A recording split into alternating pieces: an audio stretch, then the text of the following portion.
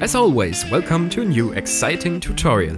Today we'll be taking a look at a very interesting technique to change the lighting in your portrait images in Photoshop.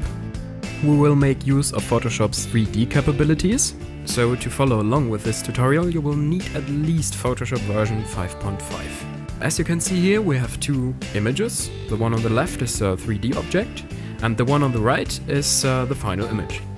So the 3D object has been matched to his head and is now overlaid on top of the main image. If you change the artificial lighting in the 3D workspace, these changes will be automatically applied to your image. And as you can see here, this works for every gender, age or skin color. Doesn't matter. It is very easy to create this effect and it doesn't require much time because Photoshop does most of the work for you. But I think you can achieve quite impressive results with it. Of course, you can achieve a similar effect with just dodging and burning, but this technique will make your life a lot easier. In certain cases, it will definitely decrease the time you spend simply painting on your image. And compared to traditional techniques which enable you to change the lighting in your image, it is not only faster, but thanks to Photoshop's great 3D implementation, it gives you everything you need to make changes pretty quickly. And all the tools are designed to give you a very intuitive workspace. So now let's take a look at how to create it.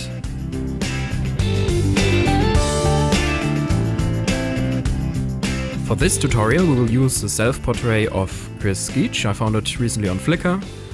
It's licensed under the Creative Commons license and we will simply download it in original size. Of course, all links to images and resources used in this tutorial are down in the description below, so make sure to check it out. And now we will drag this image into Photoshop.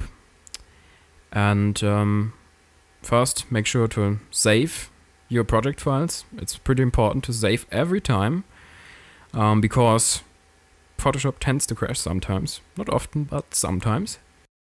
Now let's rename the background layer to original because it's our original image and we want to keep it, make it red. Now let's import our 3D object into Photoshop. It's a 3D face model I found on the free 3dmodels.com and modified a bit to optimize it for our workflow.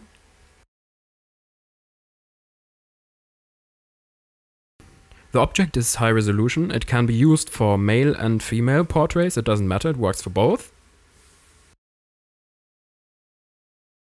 Now let's try to match the rotation, scale and translation of our 3D model to our portrait. If we want to make our lives a bit easier, we can decrease the opacity of our 3D layer. This will allow us to better match the facial features. As you can see here, this is a pretty tedious process. It takes quite some time. But if you want to get good results, you should really spend this time. If you want to have a bit more precise control over your rotation or scale or translation, just manually change the values in the properties panel. And play a bit with the opacity. This will definitely help you to get everything right.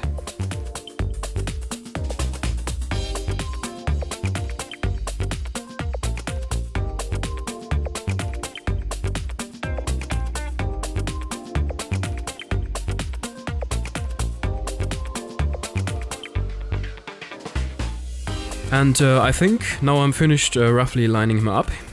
Select our 3D object and make the diffuse color completely white and play a bit with the shine value. Also decrease the specular intensity so our object isn't that glossy. And now if you select the light source, with this small icon, you can disable shadow. This will remove the harsh shadows on your 3D object. And with the on-screen controls, you're now able to change the light direction. Let's switch to the layers panel, select our 3D face model and convert it into a smart object. So now we will have a 2D layer In the next step, we'll make our 3D face match the original a bit better.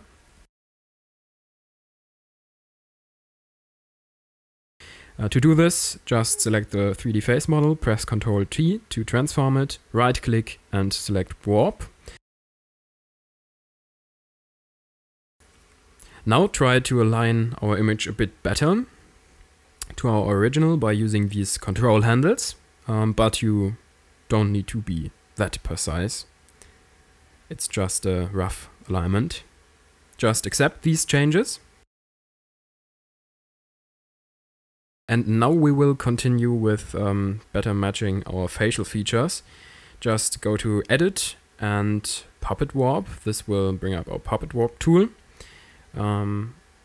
Just increase the density a bit and disable Show Mesh, because this mesh is actually distracting in our case. And add a few control points, a few pins to change our image. And now try to warp our image so that the facial features align a bit better and our 3D object matches our original character.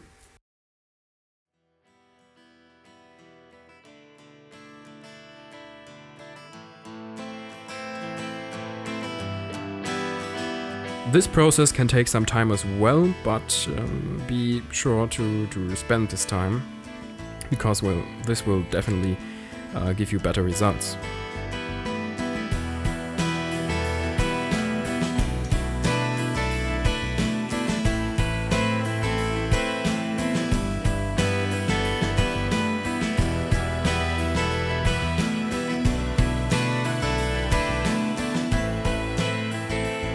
If you're finished, accept the changes.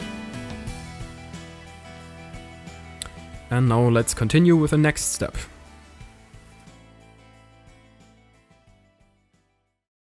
Select the 3D face layer and while holding Alt, add a new layer mask.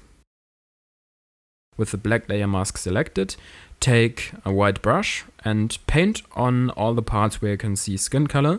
So our 3D face model later appears only on these spots.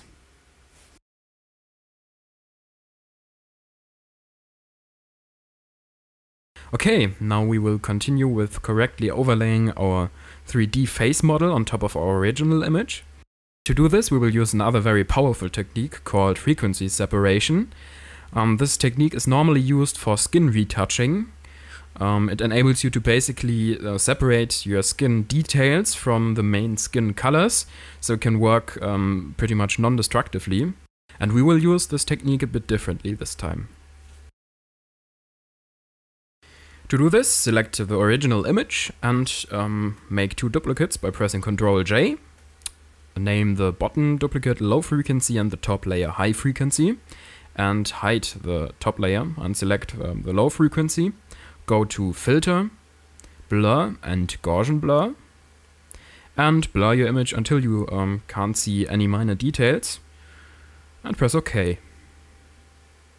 Then basically unhide the high frequency layer, go to Image and Apply Image. For your layer, select the low frequency. Set your channel to RGB and the blend mode to subtract. And set your scale to 2 and the offset value to 128 and leave all other settings as they are. Press OK. And this will create a kind of a high pass image based on your lower frequency and set its blend mode to linear light. And now both images will effectively cancel out each other. Group them, name the group frequency or frequency separation. And if you take a closer look, even zoomed in, you can't see any difference before and after, but now we've basically separated the large colors and the small details. Now select your 3D face model and move it between low frequency and high frequency. And now you can overlay it with a multiply blend mode or the soft light blend mode. Multiply looks kind of this. Then you have to decrease the opacity but I think the most realistic results are achieved by using the soft light blend mode. And of course you can change the opacity in this as well. Okay, now we can see a few small errors on our image. We will simply fix them by applying a Gaussian blur on our 3D model. And now try to find a value which doesn't smooth out all skin details, but mostly gets rid of these annoying shading issues we have.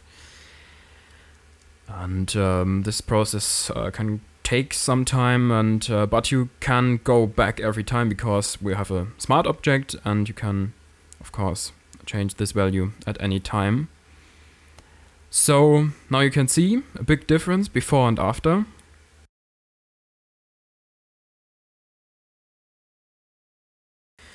Okay, now we will continue modifying our lighting setup. To do this, simply double click on your smart object. This will open up this layer in a new window. And now go to Window, Arrange, and 2 up vertical. This will arrange both windows vertically. And now you can select your light and move it to any position. Hit Ctrl S to save, and now you should see it updating on the right image. And now you can experiment a bit with it. Make sure to save every time you've changed something, and now you can see an update.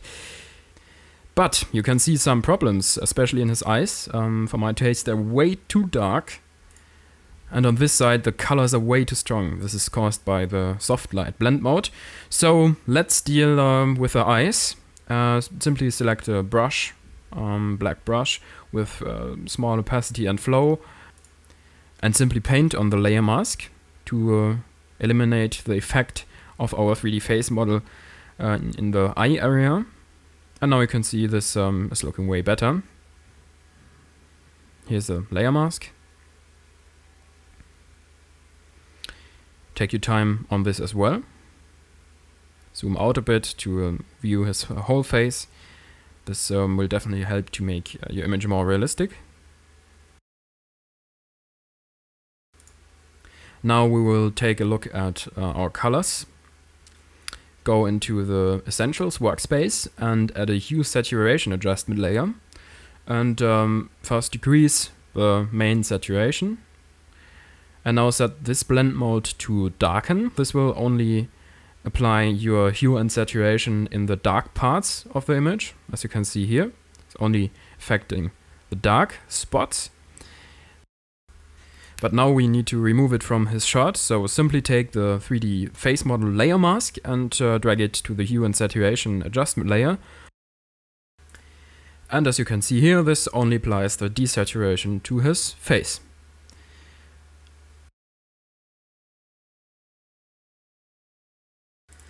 If everything is looking like it should, go and close this dialog. So now we can play a bit with our lighting setup. Just experiment a bit with it. Try to change light positions. And of course you can go in and change the light intensity or the light color at any time. You can even add a second light or as many lights as you want to create your own lighting setup. Just go into the 3D panel and create a new infinite light, for example. In this case we want to create a rim light, so just take this infinite light and rotate it until it looks like this. And if you hit save, this then should update accordingly. I think this is looking very realistic.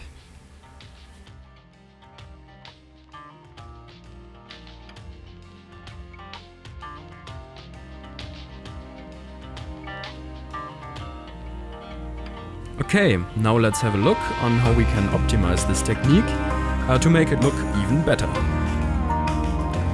This image is a very bad example. Of course it looks great, but as we can see here, we have very harsh shadows. They're very dark and there aren't any detail information whatsoever, and because this is just a JPEG image, it is very hard to recover these details. In this case it's impossible So if we try to overlay our 3D face model on top of this, this will definitely look fake.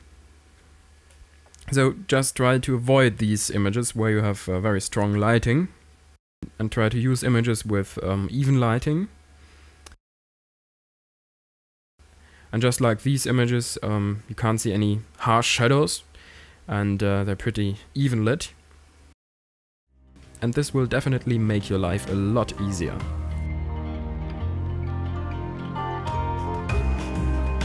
Yet another very useful tip is to shoot your images in RAW, because you will get a much greater dynamic range than just shooting JPEGs, and this will help you to recover these shadow details much easier. And so try to even out the lighting in camera raw afterwards. But there are a few other techniques which will help you along this way. For example, dodging and burning, so you can simply paint on top of your shadows and highlights to make your image look flat. Depending on your source image, this process may take some time. But as it is with everything else, the more time you spend on it, the more realistic will look your final result. And I think this concludes our tutorial. Thanks for watching, and make sure to check out the video description below. If you have any questions, ask them in the comments section. If you enjoyed this video, give it a like, and see you next time.